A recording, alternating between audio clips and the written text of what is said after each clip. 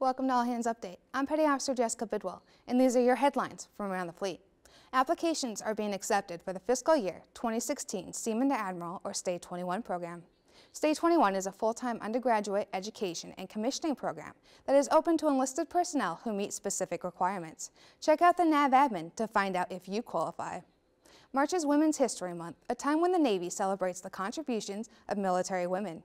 An oral history piece 20 years in the making has been released by the U.S. Naval War College. The project is a collection of more than 80 interviews highlighting reaccounts of women accepted for Volunteer Emergency Service or WAVES. This project helps tell the story of the 86,000 women that served in the WAVES.